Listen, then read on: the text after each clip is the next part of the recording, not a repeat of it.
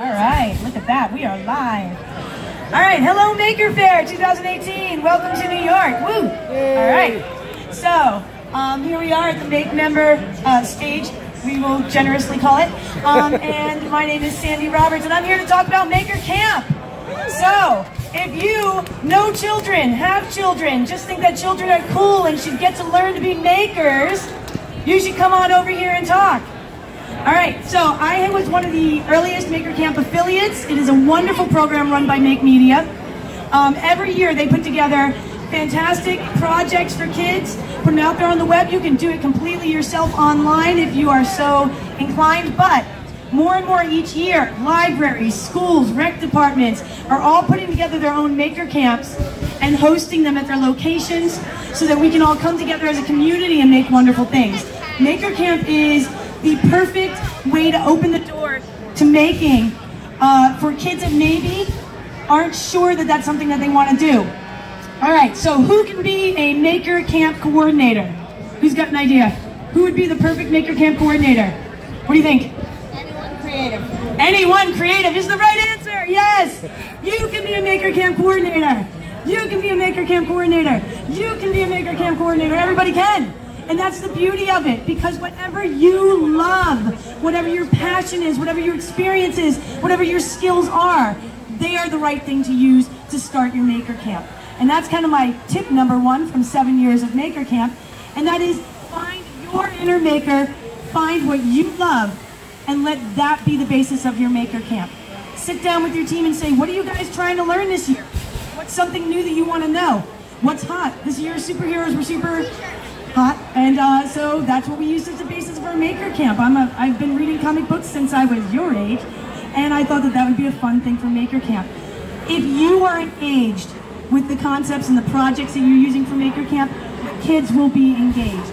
If you are excited about what you're doing, you will pass that excitement on. And that is rule number one. You don't have to do 3D printing if you are not interested in 3D printing. It is not a requirement.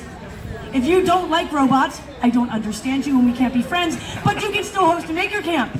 All right, so that is tip number one. All right, tip number two kind of goes with tip number one.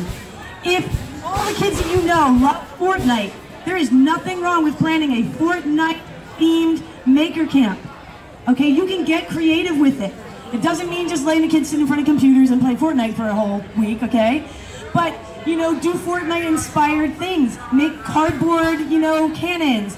Have them come up with their own games. Do a cosplay day.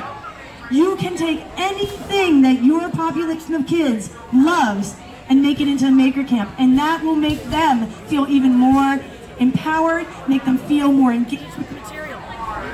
This is not a good, happy mic. It wasn't a happy mic yesterday either. So I'm sorry if I'm cutting out. All right. Number three, and I'm actually really glad that you're here, Jill, because this is my third tip. You do not need to have a huge budget for a Maker Camp. You do not have to have $100,000 in a fancy maker space to have an amazing Maker Camp. Mic is going again. Anyway, you can do Maker Camp on a budget, and this wonderful woman just gave a talk on some great budget-friendly maker activities. Get online, get onto Pinterest, all right? Borrow, beg, borrow, and steal. Make things out of junk, okay? You do not. And dollar store, yes. There are so many resources out there that will help you find budget-friendly ways to host camp. It does not have to be a $1,200 3D printer, though that is lovely to have as a resource. This one's kind of near and dear to my heart. Sorry that the mic is, I think I've got the right angle again.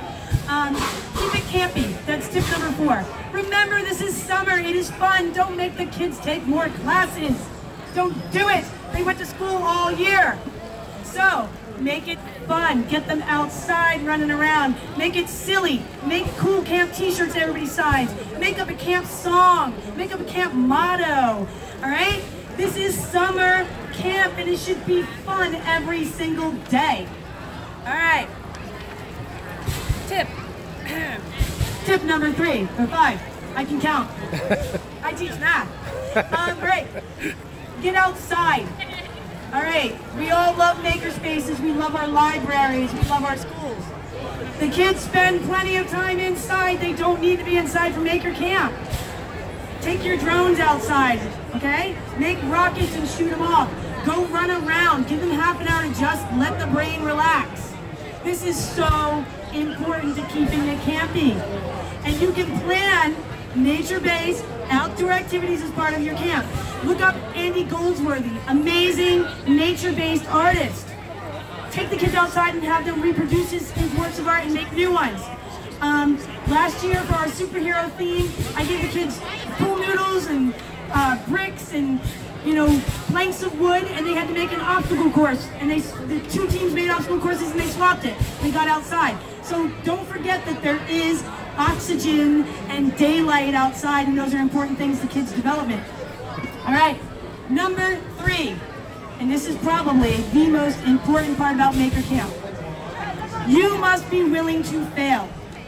You must be willing to make mistakes in front of the kids, be honest about it, and move on.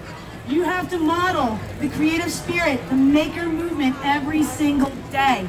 Do not make projects that are step-by-step with nothing that they can add to it. You have to be willing to let them take control. You have to be willing to let them run the show. You have to be willing to make mistakes and let them make mistakes too. Because we learn from failing.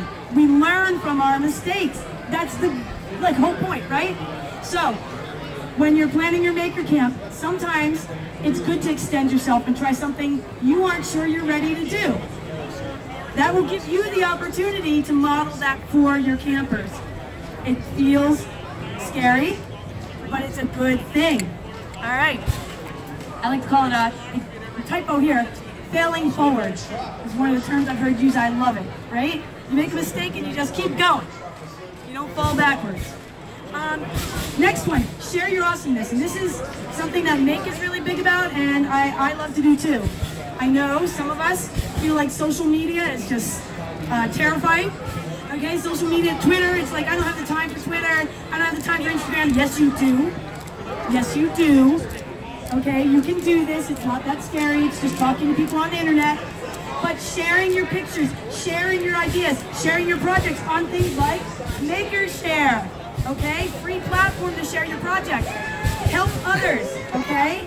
Be part of that Maker Camp community. It is an active and vibrant community online, and you want to be a part of it. It's a great place to go for ideas and support. It's a great place to go when camp didn't go so great that day. And it's a great way to help build Maker Camp for the future and share the idea with others. So don't forget to share. I want to see all of you liking me on Twitter so we can be buddies. All right, those are the 7 major tips. Beyond that, I will say this. Stay in touch, take my card, take my handout, email me. I am very, very quick to email back. I am happy to answer questions. I will talk to you half the day on Twitter and pretend that my boss doesn't notice. So please do get in touch with me. My name again is Sandy Roberts. My business is Kaleidoscope in Richmond. Don't forget to register your camp as an affiliate. You never know if they're going to send you a box of swag. It's nice to get the box of swag. And even if you don't, they send you free digital books, send you all kinds of materials and support materials. So definitely register as an affiliate. This brings me to one more very important point that people get worried about. Maker Camp tends not to put out their projects until June or July. You do not have to do their projects. Just because you're an affiliate, just because you're a Maker Camper does not mean you have to wait for them. Don't wait for them. Do your own thing, but still register as an affiliate, okay? Some really great resources to check out. Kathy Cesare has a great line of books by Make. They're available over there.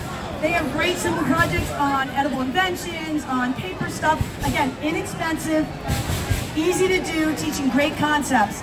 Colleen Graves, the Evil Book of Makey projects and other great stuff like that. She has a wonderful book on makerspace projects.